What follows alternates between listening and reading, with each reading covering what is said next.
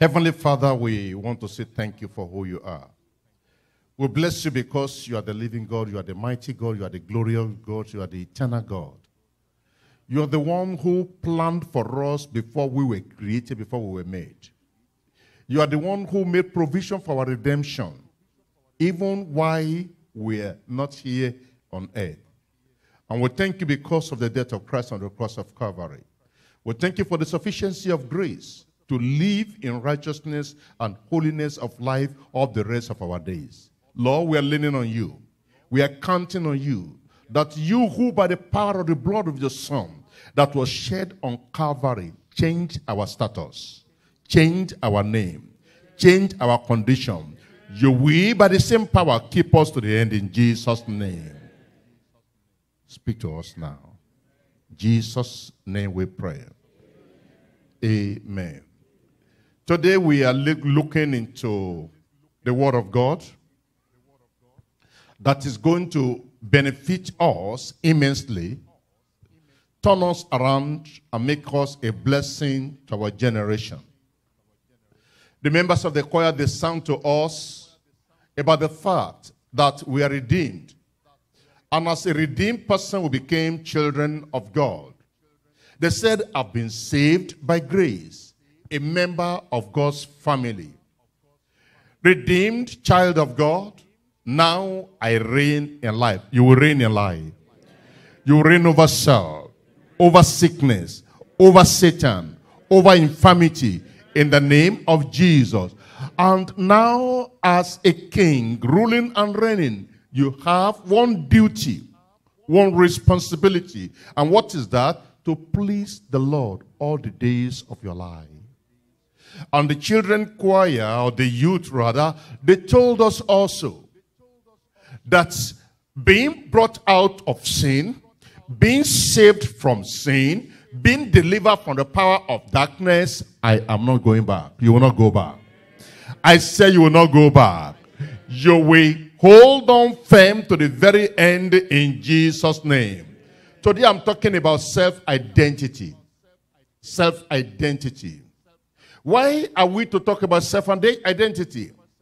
We need to talk about it because some people does not understand the essence of identity, the purpose of identity, the power of identity. Because there could be mistaken identity.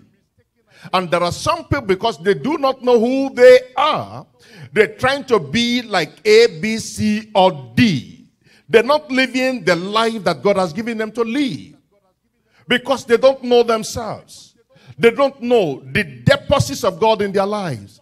They don't know the grace of God in their life. They don't know of the will of God for their life. They don't know of the expectation of God for their life. They don't know who they are. They just don't know themselves. And if you don't know who you are, you will never know what you are. And if you don't know what you are, you will never be able to know what you can do in life, in any way or form. You all have what you call ID card. With your ID card, it has some informations that are peculiar to you. Somebody may bear the same name with you, but not the same birthday. Maybe they bear the same birthday, but you don't live in the same place. Maybe you live in the same place, but not the same height that you have. Maybe the same height, not the same color. Definitely, there is something unique about you that differentiates you from any and every other person. And that is the reason why, as a believer, you need to understand the need for you to know who you are in Christ Jesus. Self-identity can be viewed as the discovery of a person's true state from God's standpoint. It is about you knowing your individuality. It's about you knowing your uniqueness. You are unique in your own way. You are unique for God's glory. It is for you to know your distinctiveness and the difference between you and the rest of the world. It is for you to know that being born again, you are like an eagle. And as an eagle, you can now be going on the ground with chicken. You are a child of God. and being born again, you have been lifted up high in the heavenly places together with Christ Jesus. And the Bible says, far, somebody say far. I said somebody say far, far above principalities and power. Pay attention here. When you know who you are in Christ Jesus, you are no more subject to the forces and the powers of darkness of this age. Because you are far than them, you are higher than them, you are mightier than them, you are stronger than them. When you know your identity, somebody say identity. I know my identity in Christ. When you don't know your identity in Christ, then you still want to be living the same way you were living before you came to Christ. You still want to be talking the same way you were talking before you came to Christ. You still want to be dressing the same way you dressed before you came to Christ. You know, so a lot of people, why is it that the young people of our time, they are confused? Some of them genuinely gave their life to Christ, but once they go back to school, they don't understand that they are now different from who they used to be. Now they see other young boys in school, they still want to imitate them, they still want to copy them, they still want to act like them, they still want to walk like them, they still want to mingle like them. No, you used to be there. You are no more there.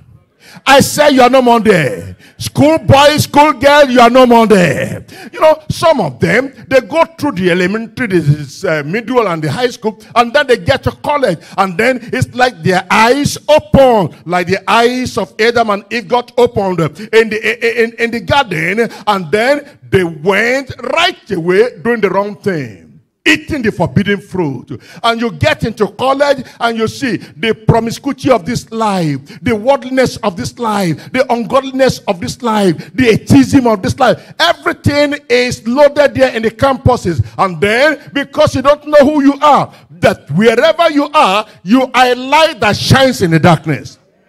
I say you're a light that shines in the darkness. And I declare today, no matter where you go, the light in you will shine. In the name of the Lord, the light in you will shine. And as a father, as a mother, as a man, as a woman, you get your place of work. You see people doing things certain way. You don't understand that you are different from them. And the only thing that will make the difference in you is when you act different, your light will shine. You will stand your ground. I say you will stand your ground. And the Lord will keep you to the very end in Jesus' name. It's one thing for people to say something about you. It's another thing for you to know who you are yourself. That's why I'm talking about self-identity. Know who you are. Until you know who you are, people can condemn you. People can criticize you. People can call you names. But you know who you are. A songwriter says, I am who God says I am. I don't know who you think you are. But when you know who you are, and then Jesus Christ, the Son of God, he came from heaven. He knew his status. He knew his condition. But then he overheard. Somebody say overheard. I don't care what you are hearing. What God says about you is what matters the most.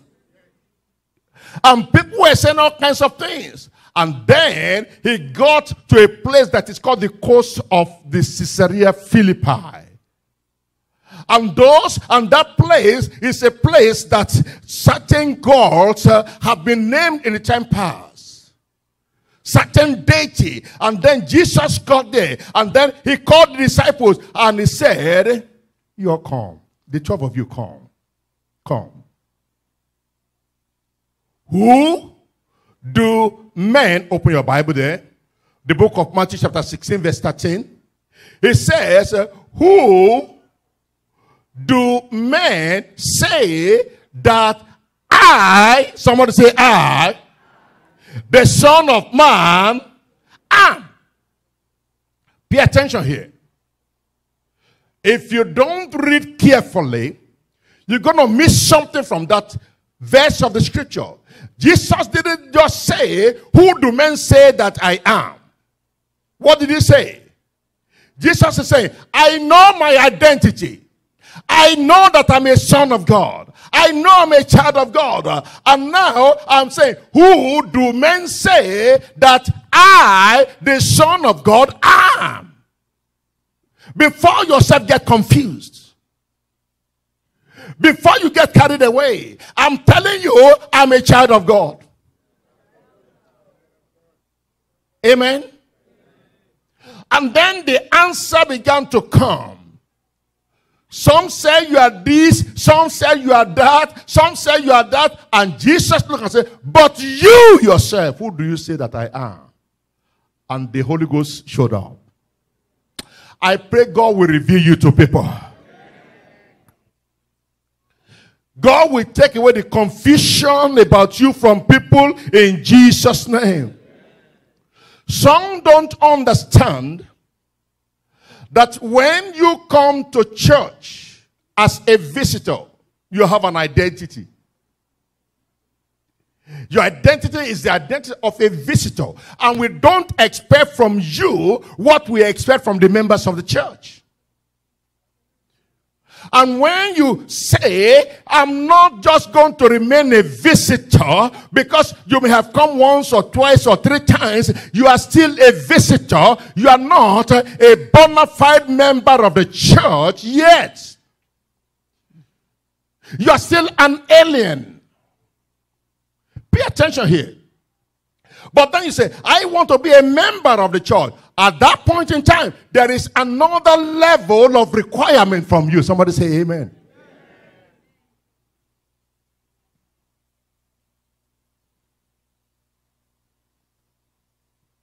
And you get to a point in your life, and you say, I want to become a worker in the church.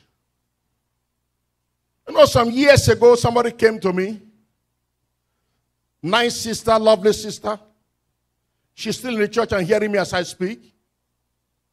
I saw the way she came. She came the way she was. And praise God. She wasn't faking it or making it up. She came the way she was. She was coming from the world and she came with the world. And we received her the way she came. Hello, somebody. And eventually she wanted to be a member of the church. Okay, be a member of the church. And we still did not say, change this or change that. We don't force anybody. Nobody can change anybody but God. I said only God can change anybody. Eventually, she got born again. I said she got born again. Saved by grace. But then, being born again, she still needed the sincere milk of the word to grow. And so she was growing. And so she was growing. And one day came, she walked to my office and said, Pastor, I've been around here for some years. Now I'd like to be a worker in the church. And then I looked at her and I laughed. I said, that is interesting. That is lovely. I'll be glad to have you as one of my workers. I said, but. Somebody say, but. I said, but there is a higher level of requirement for you to be a worker than just an ordinary member. To cut a long story short, she said, Pastor, I am ready. My life will be for God. And then we laid it out, and she was ready to go. You know, look at this country, the nation of America. You come in as a visitor, you have your status. You have your status. And then maybe they now upgrade you, they elevate you, and then they say you are a resident alien. Resident what? Who are you? I said, who are you? You are still an alien. You mess up a little bit, what will they do? They will yank you out. You are happy, you know. I heard of some people over there in Houston, Texas. Two people, I won't tell you their country now. And one of them was saying that if you mess up with me, I'm going to beat you, I will kill you. The worst they can do is to return me back to my country. And the other one said, you know what? I will kill you. I'm a citizen. You are a resident alien. I'm a citizen. I will kill you. The worst they can do is to jail me. They will not send me back. Even in their foolishness, they know the difference between a resident alien with a green card and somebody who is a citizen. Listen to this. Listen to this. If you are born again, you are a citizen of heaven. Therefore, if any man be in Christ is a new creature, all the things are passed away. The Bible says, behold. Can you say that again? All things are become new. So if you're having an issue with identity, maybe you're not born again yet. You ask somebody, are you born again? Say, I think so. Why are you thinking so? It's because you're not sure. Are you born again? I'm still working on it. And then I remember one of the things I studied in accounting those days, there is something they call work in progress. And then there's another that is called finished product. God will make you a finished product. I said God will make you a finished product. So that your salvation is not going to be gradual. You get it once and you get it for life. You know, some people, their sanctification is gradual. It's gradual. But you are sanctified, you are sanctified. Can you imagine somebody say, are you giving birth to a baby? Yes, I'm giving birth.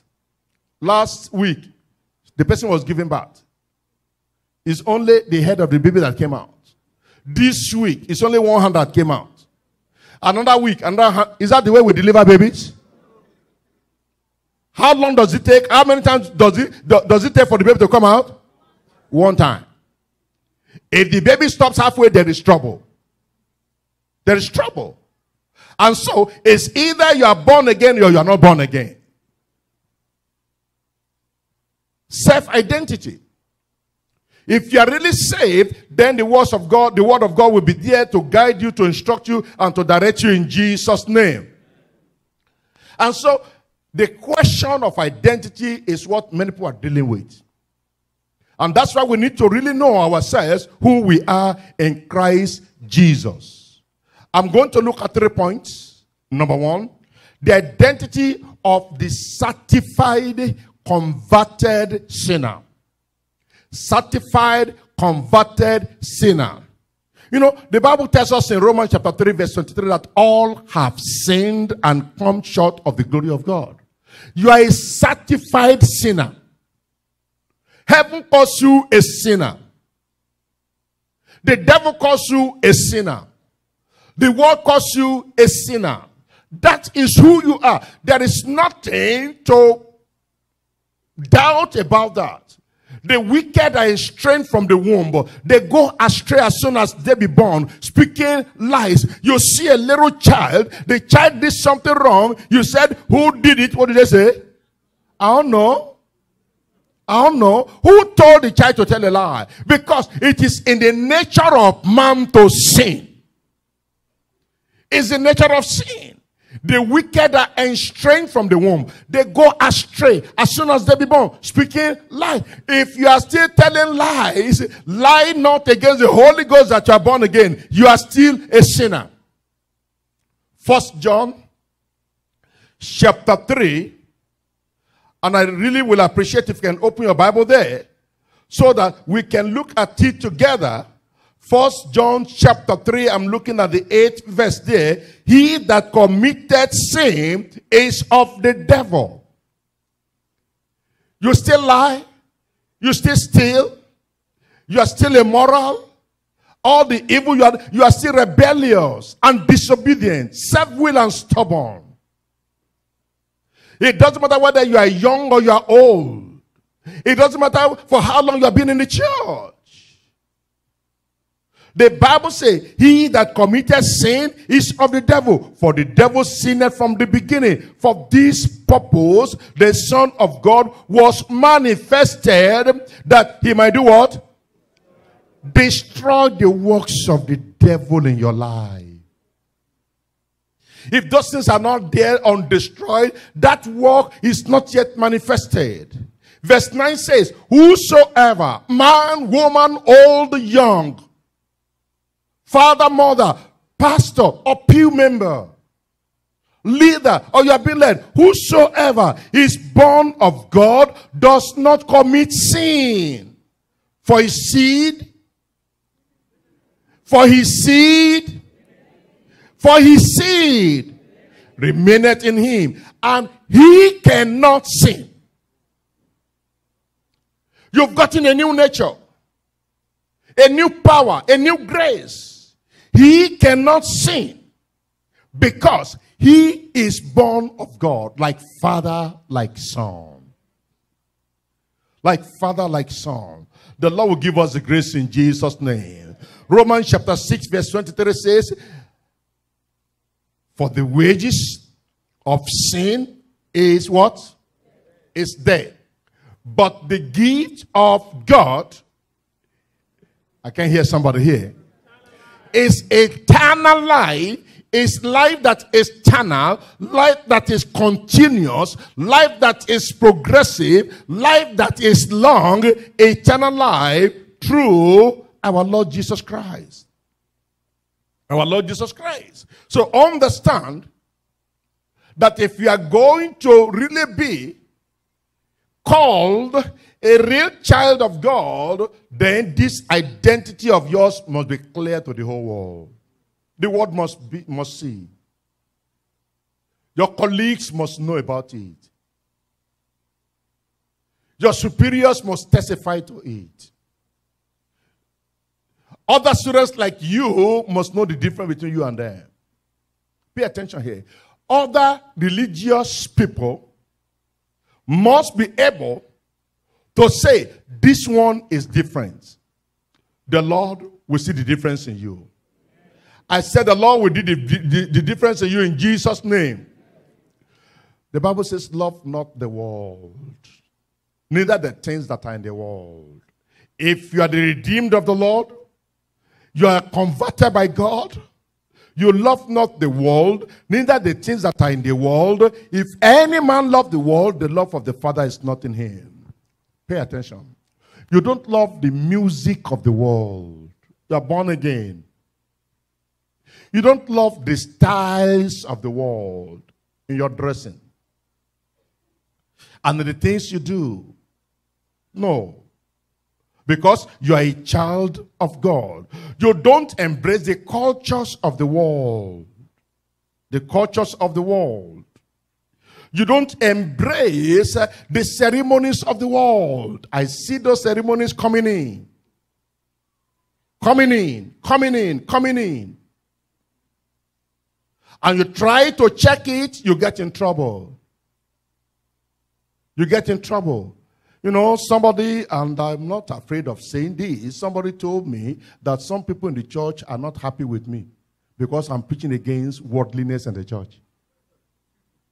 And I said, is that right? I'm sorry for letting me to know. And for your information, I'm going to preach against worldliness again. I said, I'm going to preach against it again. If you are tired of me, you want the world, you go to the world. Am I telling you? But if you came to the church for the world, if you came to the church to be changed, to be transformed, if you came to the church to be translated by the power of the Lord, then this is a place for you. But if you came to church, no matter how long you have been here, and you expect that we will diminish, lower the standard of the word of God so that you can live your life, you are in the wrong place. I said, I thought people would say amen to that. Maybe you are one of those that are complaining about preaching against worldliness. Amen. And then I looked into other people that fears the Lord, believes the Lord. I'm going to show you a video in a second. And this is not Deeper Life. Two of them actually. Two of them. Maybe some of you have seen them. But they don't matter to you. And then you knew Deeper Life is a holiness preaching church. And we say you cannot come to church or go anywhere as a child of God with your body naked. All that need to be covered up are opened up. And you make yourself an agent of darkness. And all the dressing of the world, the cultures of the world, the traditions of the world, the styles of the world, you are bringing them in. And you want to shut us up. No, we will shut you out. I said we will shut you out. If it is only 5 people we have in this church, I know we want people in the church.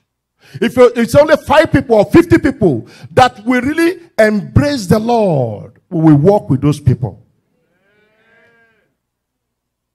If 500 will embrace the Lord, we will walk with those people. Don't you understand? Jesus preached to thousands of people. Thousands of people. And then eventually, he preached a hard sermon and they all left him. Remaining 12. You know what Jesus did? He turned to the 12. And what did he say? Will you also go away? If they want to go, let them go. Will you also go away? Jesus never lamented because of those that left. The Bible says if they had been part of us, they would have stayed with us. They would have stayed with us. If they loved the truth, they would have stayed with us. If they loved the Lord, they would have stayed with us. We're going to take a break. I know I never preached like this before. But we're going to take a break. Somebody say take a break. The media department, please give me something. Let them see. This is not Deeper Life now. 1 Timothy chapter 2, and we're at verse 9. Listen. In like manner also. Bible talking. In like manner also. That women. That who? Women. That women. Adorn themselves. Adorn themselves. In modest apparel. In modest apparel. With shamefacedness. Shamefacedness. And sobriety. What else? Not with broidered hair. Listen good. Not with broidered hair. Broidered hair, hair decoration. Or gold. Or pearls. Or costly array. Now, many of you have wrote me and said, makeup is not in the Bible. This is what you church folk look like. One of you brothers get that side for me, will you please? Quickly, please. Come on, brother.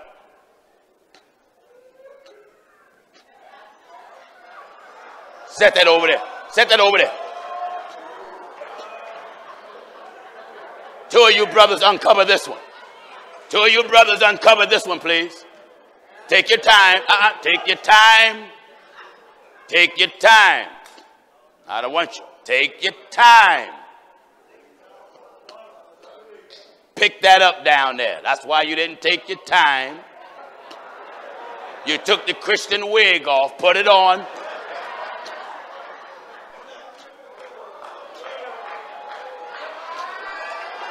Now, you Christians, you have so-called Christian celebrities that look like this. You have some first lady in churches, pastor wives, you look like this. You let your children look like this. You let many of the mothers in the church look like this. You go to so-called Christian concerts and the women look like this. The Bible says, in like manner also, that women adorn themselves in modest apparel. What is so modest about this? What is so modest about this? There were some women wrote me when they heard me preach against it and said, my pastor don't say nothing. I most certainly know he don't. Your pastor wants to see this. Yeah. Your pastor wants to see this. Because your pastor wants to go here. Yeah. Am I right like that? Talk to me.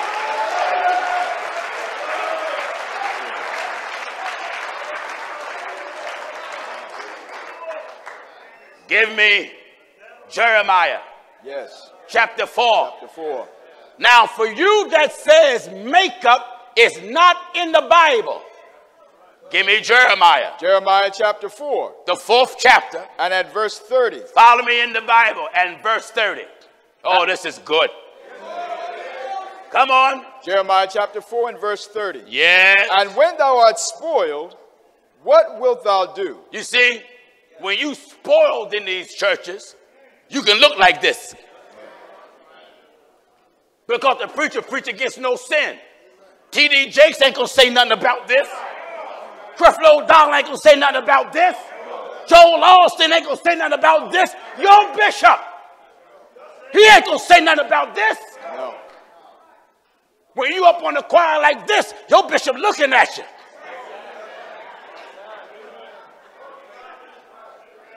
Am I right, I said? Amen.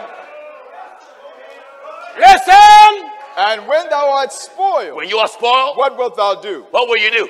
Though thou closest thyself with crimson, The Bible said you clothe yourself with crimson. though thou deckest thee with ornaments of gold,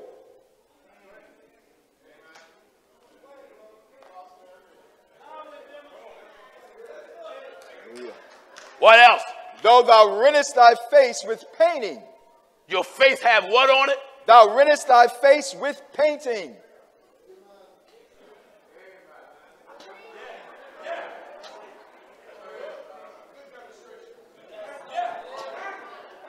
You see it? The Bible says. Though thou rentest thy face with painting, How does God feel about the way this look? in vain, In what? in vain, What do they do in vain? thou shalt make thyself fair. You think you look beautiful, but in God's eyes, your fair look is vanity. Vanity.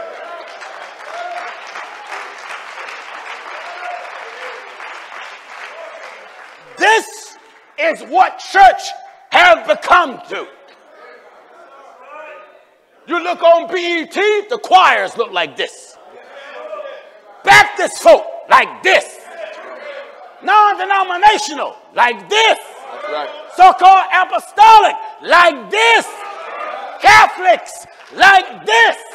Give me Leviticus 10:10. In Leviticus chapter 10 and verse 10, Listen to what the Bible says. that thou shalt put a difference. What did it say? Leviticus chapter 10 and verse 10. Turn Williams up. Make him louder. Yeah. What is it? Leviticus chapter 10 and verse 10. Leviticus 10:10. I want all my viewers to get this, get this, get this. Call the ones that hate it and say, look at what that crazy Pastor Jennings got on television now. That's right. You know why some of you upset? Because this look like your mama. This look like your daughter. This look like your wife. This look like your second wife. This look like the pastor wife. And that's why you upset with me. Because we call a spade a spade.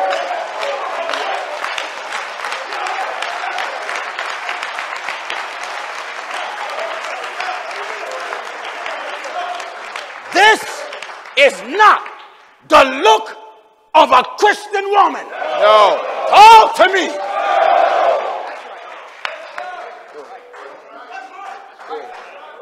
Somebody posted a video of the excerpt of the clip of me preaching next to some gospel singer. She was dressed like this. Singing about Jesus. Talking about let's sing praises. A gospel singer dressed like this. And yet you men want to fight me. Women, you know why men cuss me out? Because I'm encouraging you to be modest. Because they want to keep playing with you like the slave master. They want you to look like this so they can keep driving and bumping their horn. They want your daughters to look like this so that old hypocrite can take advantage of your daughter. They want your wife to look like this so they can take advantage of your wife. Call me what you want. But we're going to put clothes on our women.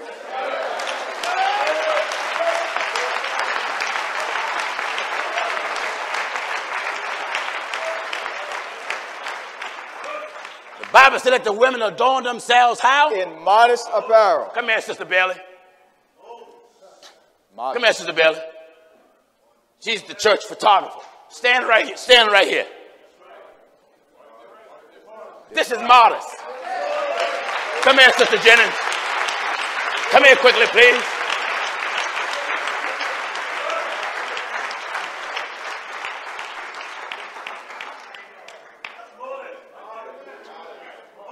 This is modest. Modest apparel.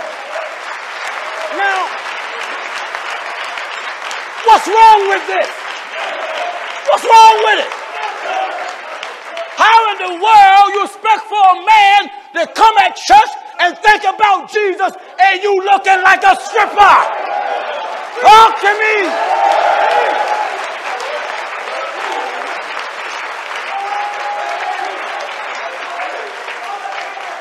Bible says, let the women. That women adorn themselves. How? In modest apparel. Modest. Modest. Respectable. Presentable. You may be seated.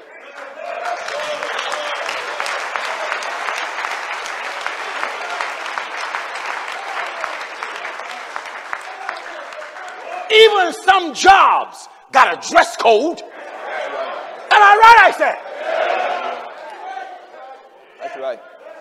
So you on the hip hop network, y'all heard y'all making fun of me and said, oh man, he must really got a whole man for him to lash out. All that weak talk.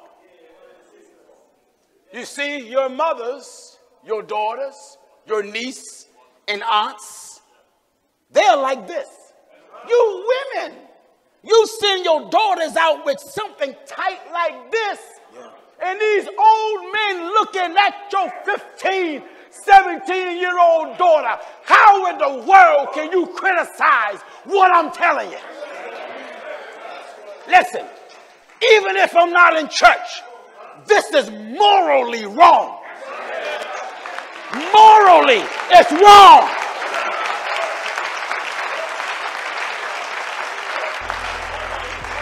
You know, when I was watching the British royal wedding, I saw all of those stars who used to go naked, well covered.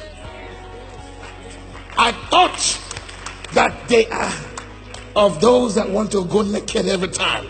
I believe that prior to their invitation, they were told, this is how to come and this is how to dress up. You see how a government structure, well-cultured system imposed discipline on the so-called stars.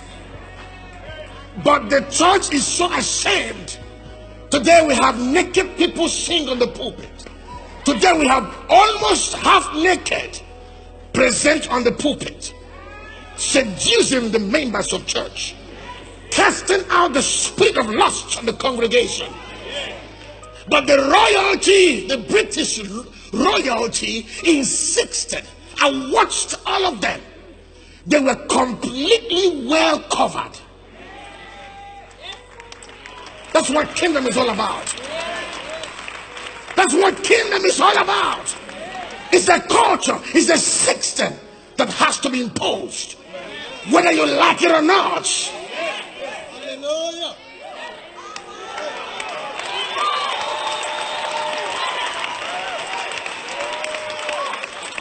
I believe that some of these stars didn't show up because of the way they were told to dress. Who cares if they showed up or not?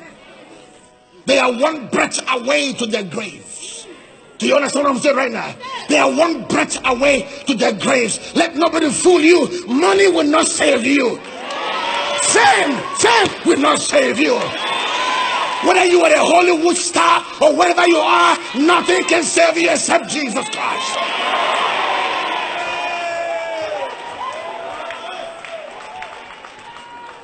Young people, sit up.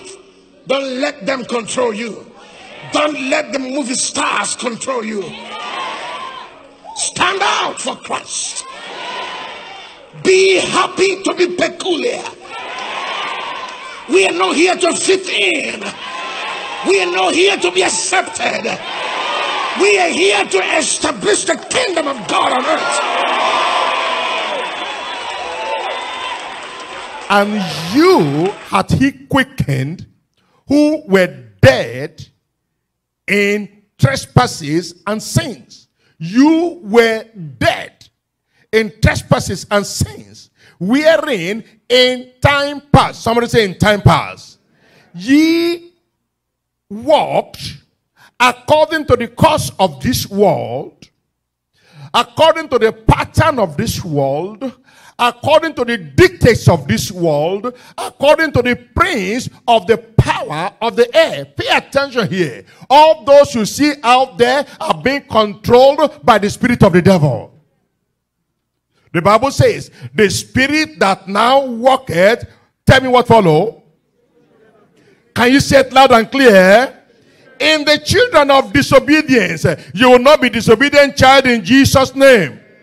It says, among whom also we all had in the past our conversation in time past, in the lusts of the flesh, fulfilling the desires of the flesh and of the mind, and were by nature the children of wrath. You will not be a child of wrath. I say you will not be a child of wrath. But God, verse 4, who is rich in mercy, for his great love, wherewith he loved us, even when we were dead in sin, hath quickened us together with Christ. By grace ye are saved, even hath raised us up and made us to sit together. Where? In heavenly places in Christ Jesus. In Christ Jesus. That in the ages to come, he might show the exceeding riches of his grace in his kindness towards us through Christ Jesus. For by grace are you saved through faith, and that not of yourselves. It is a gift of God, not of works, lest any man should boast. The Lord will help us in Jesus' name. You know, Matthew chapter 5 verse 16 says, let your light so shine before men. Before men. And that is why, if you say you are a child of God, a Christian worker, a Christian minister, and your children are not living right, we tell you what to do. We show you what to do. Because as God's children, we must be examples to the world in Jesus' name.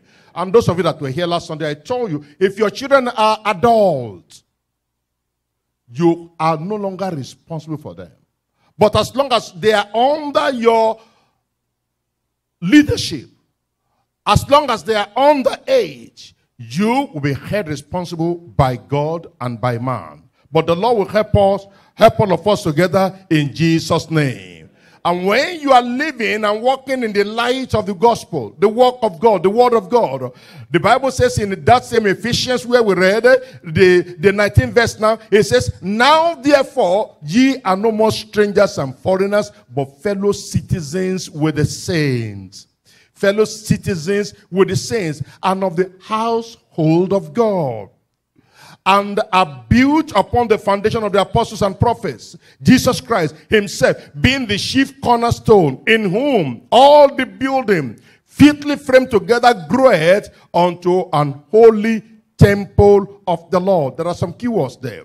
Verse 22 says, in whom ye also are builded together for an habitation of God through faith. So then, the identity of the certified converted sinner is that that sinner now converted is now a citizen of God's kingdom.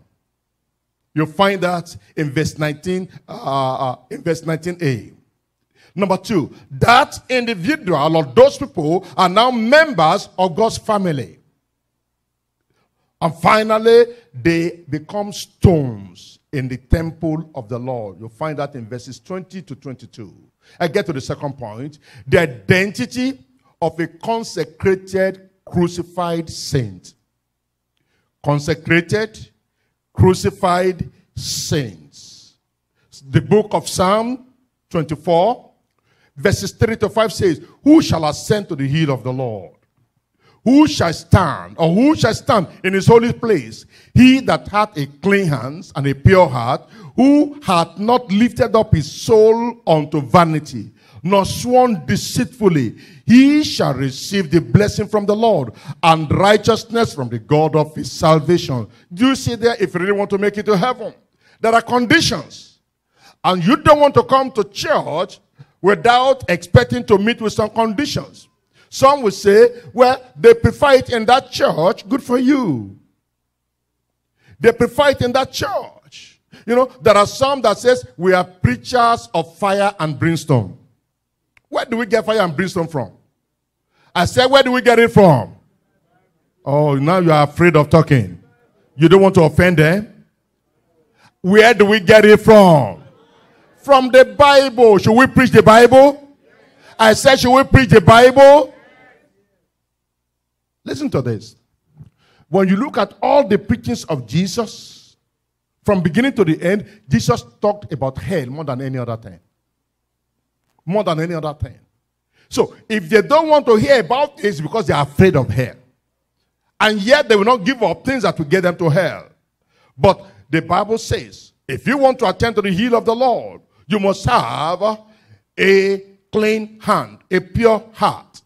And you must be truthful and honest and sincere in your life. Hebrews 12:14 says, follow peace with all men and holiness, without which no man shall see the Lord. That means it's possible you come to church and you don't see the Lord. It's possible you give your money to the church and you don't see the Lord. It is possible you serve sacrificially and you don't see the Lord. It is possible you are a preacher and you don't see the Lord. Follow peace with all men and holiness.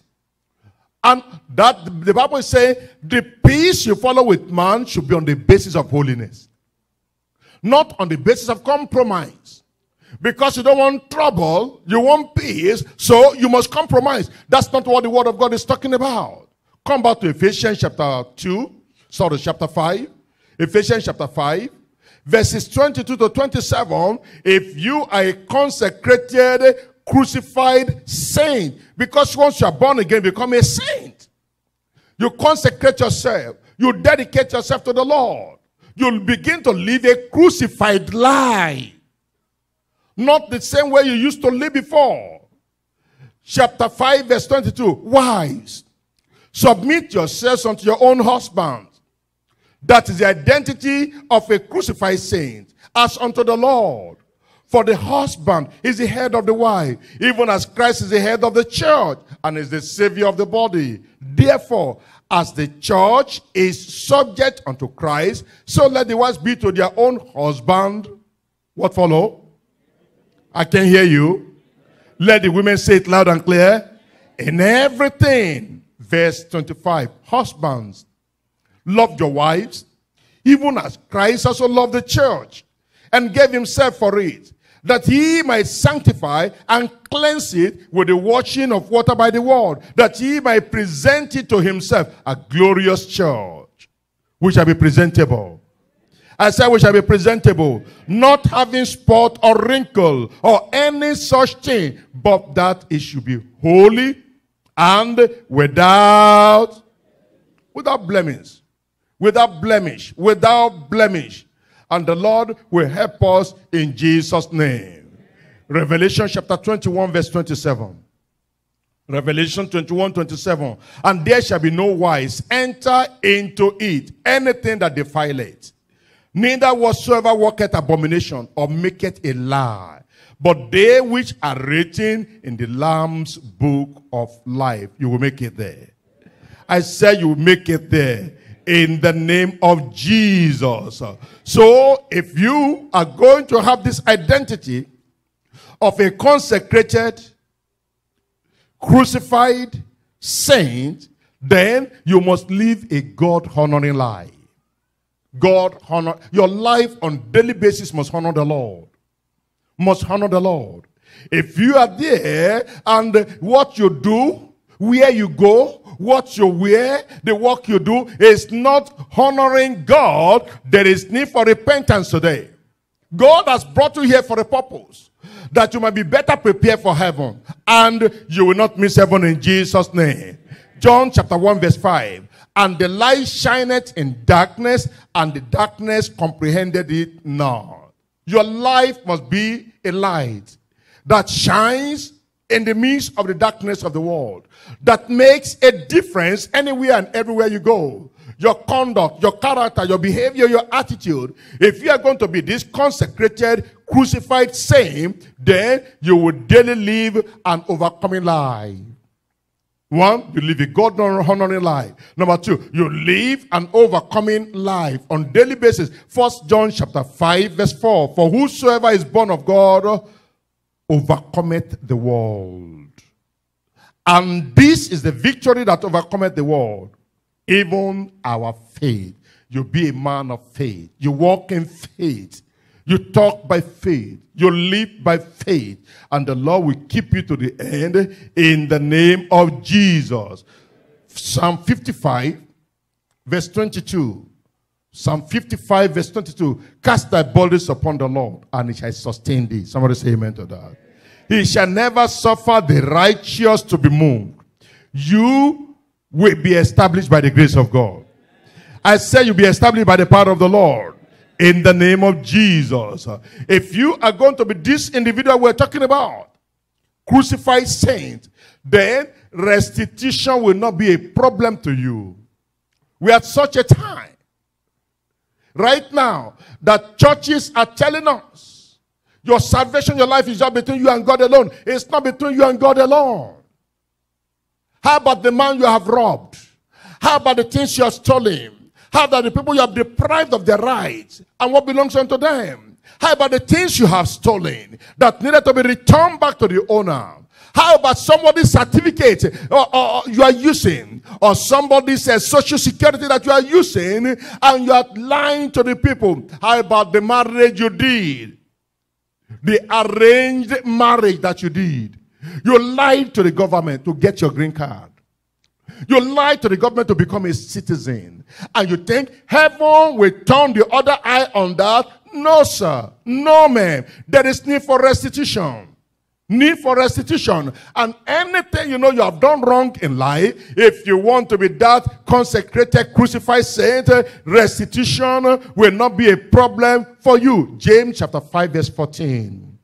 You know, these days, it is difficult for some people to apologize for their wrong. And when you correct them, they get offended. They get offended. James 5:16. Confess your faults one to another. Confess your faults one to another. And pray one for another. Please pay attention here. Pay attention here. This passage of the scripture is saying, as a saint, as a child of God, you are not committing sin anymore. I told you in 1 John chapter 3 verse 9. He that is born of God does not commit what? Does not commit sin. So we're not talking about sin, but a mistake. You stepped on your brother's toe. You mistakenly did something wrong. It's still an offense. It's still a fault. You were supposed to do something because of carelessness. It's not done the way it's supposed to be done. It's still a fault. If you not go ahead to lie that you did it right when you didn't do it, then sin has come on top of the mistake you made. So the Bible is saying, even for faults, the mistakes we made, restitution is still required. Look at it again. Are you there? Confess your faults one to another and pray one for another, that ye may be healed.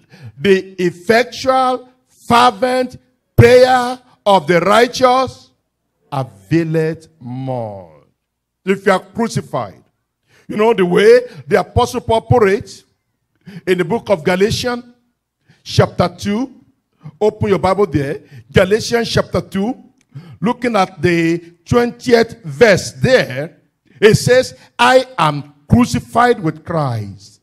Nevertheless, I live. You will live. Yet not I, but Christ liveth in me. And the life which I now live in the flesh, I live by the faith of the Son of God, who loved me and gave himself for me. Romans chapter 12. Romans chapter 12, verses 1 and 2. I beseech you therefore, brethren, by the mercies of God, that ye present your bodies a living sacrifice, holy, acceptable unto God, which is your reasonable service. Everybody read verse 2 and let's go together. 1, 2, go.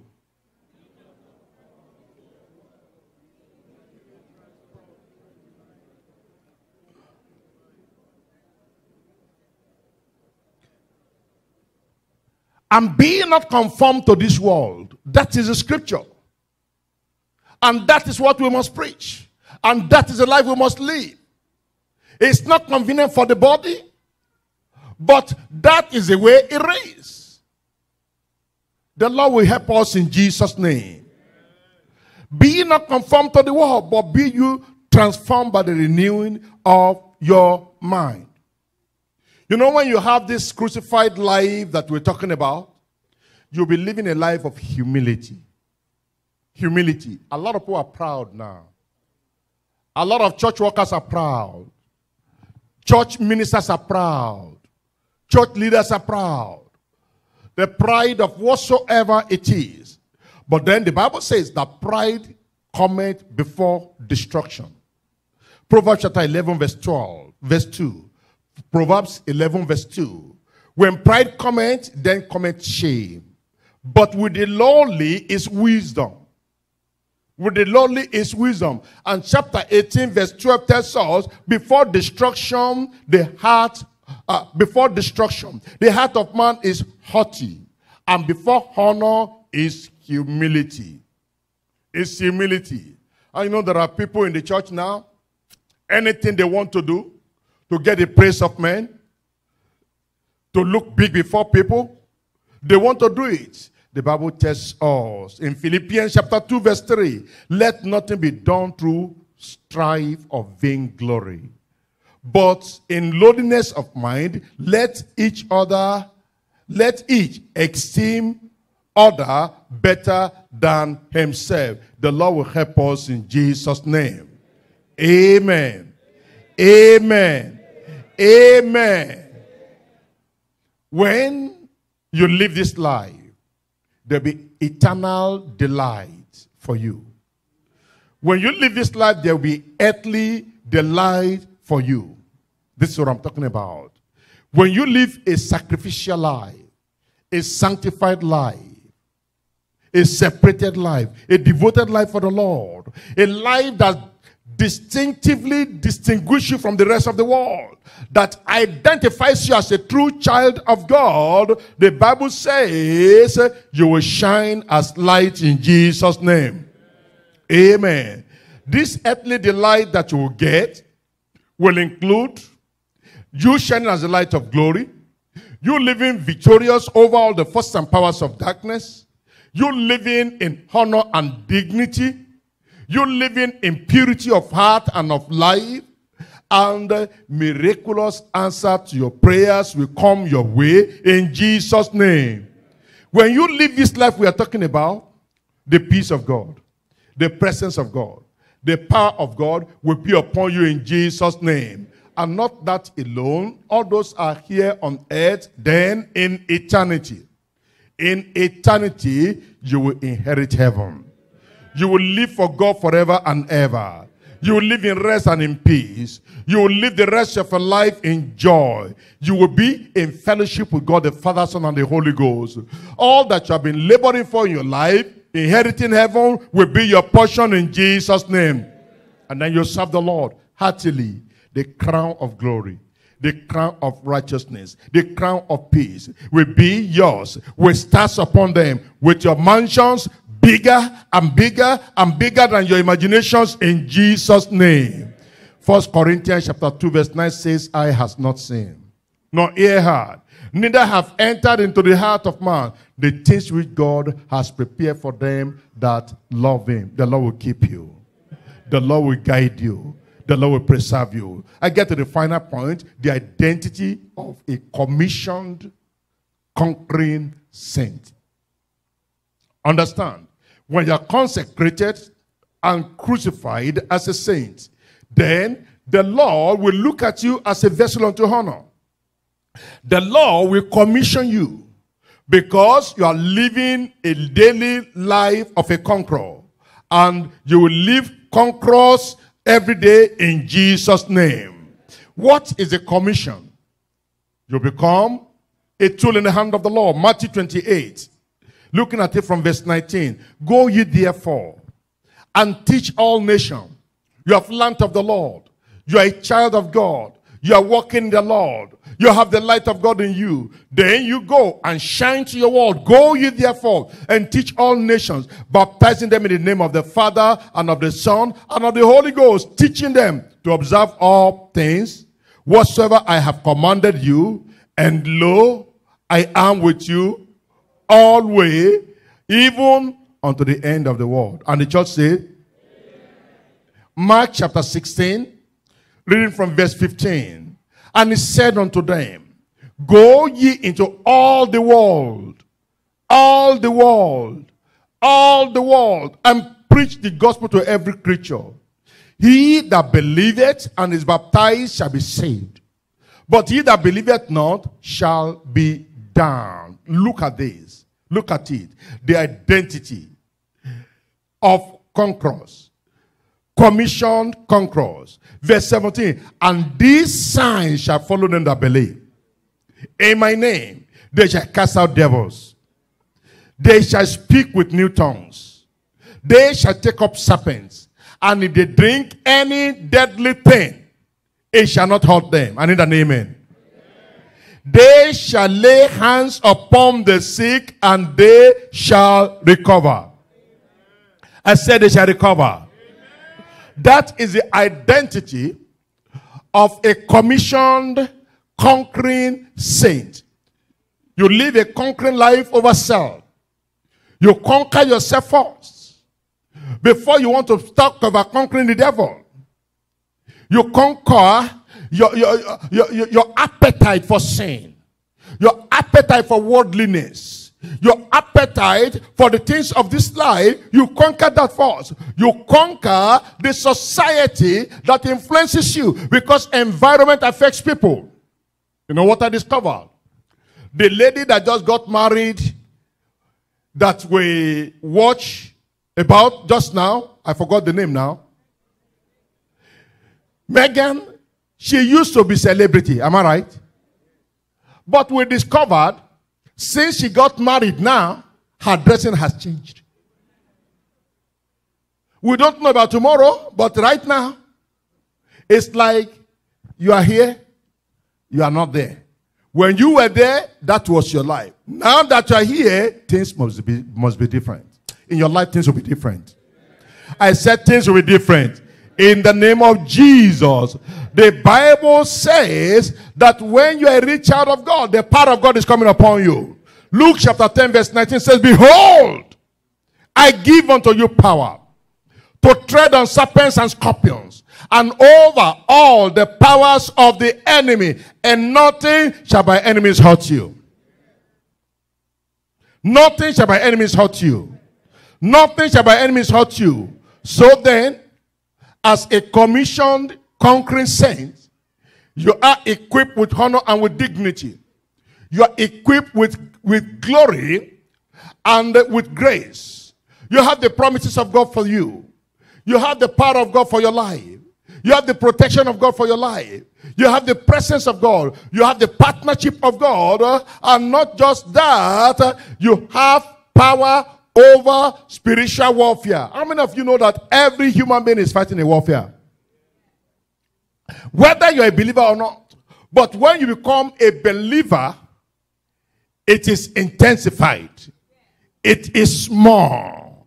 And the more the battle, the more the power. The more the battle, the more the grace. The more the battle, the more the victory in Jesus' name. That's why we are told in Ephesians chapter 6. Ephesians chapter 6. Open your Bible there. Looking at it from the 10th verse, the Bible tells us. Ephesians chapter 6. It says, we wrestle not. We wrestle not. So unfortunately, some believers did not know that they are on the battlefield. It says, where is it now? Verse 10. Finally, my brethren, be strong in the Lord and in the power of his might. Put on the whole armor of God, that ye may be able to stand against the wiles of the enemy. Verse 12. What's the statement? For we wrestle not against flesh and blood, but against principalities, against powers, against the rulers of the darkness of this world, against what? Spiritual wickedness in high places. That is why some people don't understand why it is difficult for them to obey simple word of God. Why they think if they are doing it like that over there, like that over there, they don't understand that the spirit of the air is controlling them. And you want to imitate them, come back to the word of God, and the word of God will profit you in Jesus' name. Amen. When you are a commissioned saint of the Lord, then God engages you in the work of the ministry.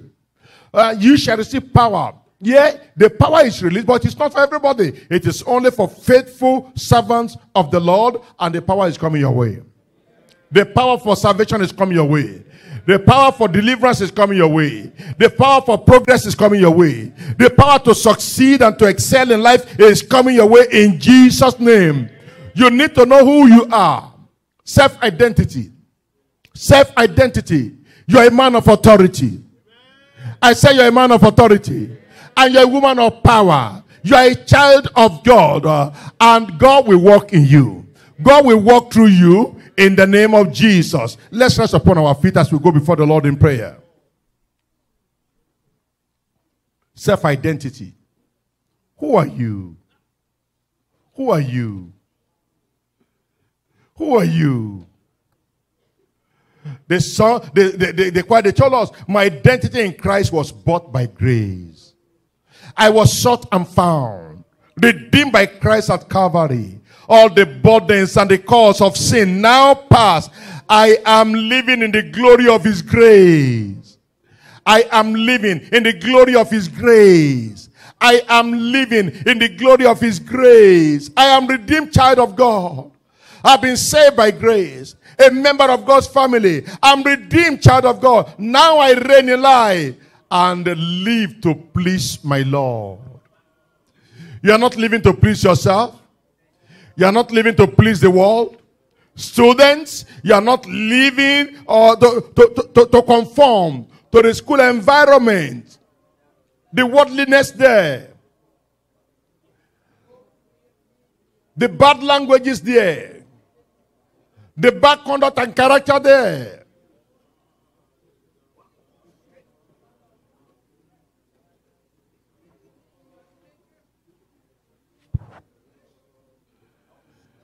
If you are coming to church and you are not born again, you must be born again. Jesus died for you.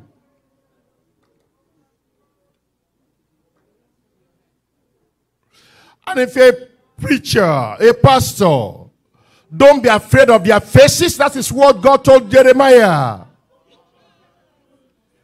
Don't be afraid of their tread. That is what God told Jeremiah.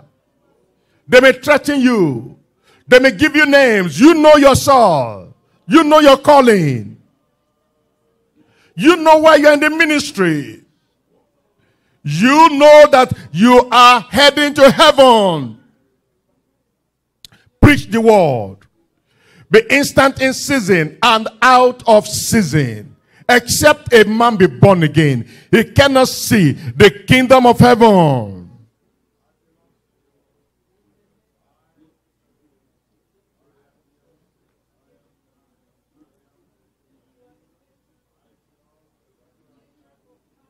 Can I have an organist on the keyboard, please?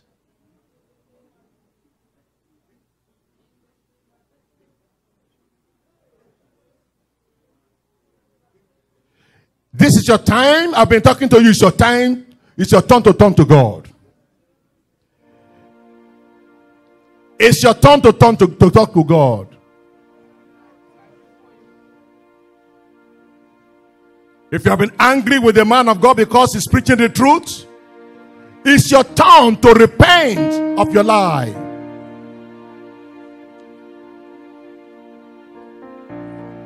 If you have been compromising out there because you want to conform, because you want to be acceptable to the people may accept you, the world may accept you, but the Lord will reject you except you repent.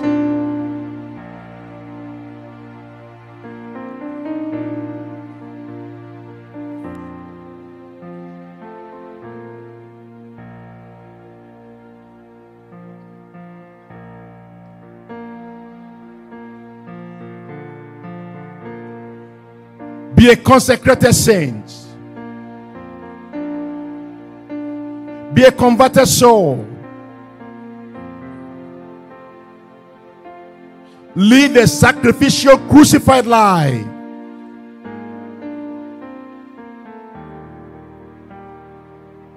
Be a vessel of honor in the hand of the master.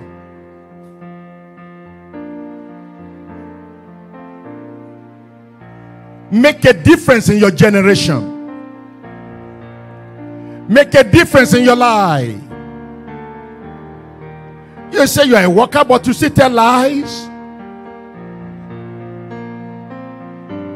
You say accommodate and tolerate and condone sin and iniquity and transgression.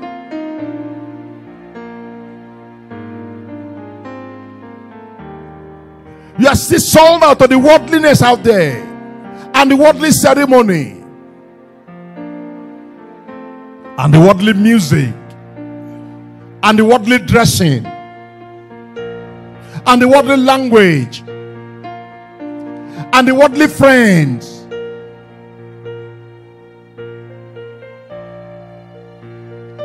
If you say you are a student and you are born again, let your light so shine. Let your light so shine. Let your light so shine before men. And if you have been born again, you will not go back. You will not go back to sin. You will not go back to the world. You will not go back to your old vomit. Pray for the grace. The grace to stand. The grace to serve the Lord. The grace to please the Lord. If out of fear you have been living a double life, now is the accepted time. Today is the day of salvation.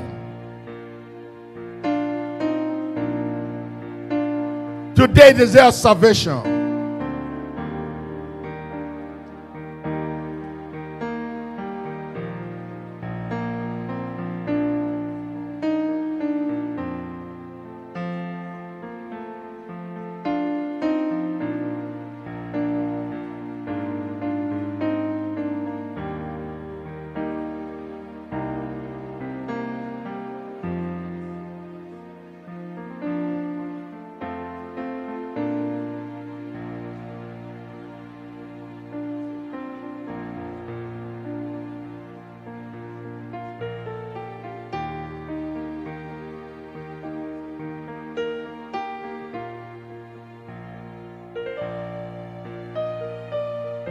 Tell yourself, I won't go the way I care.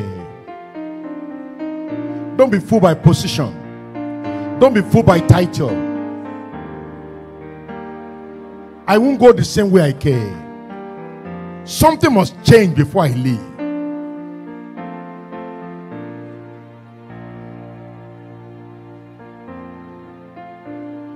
Something must change before I leave here today.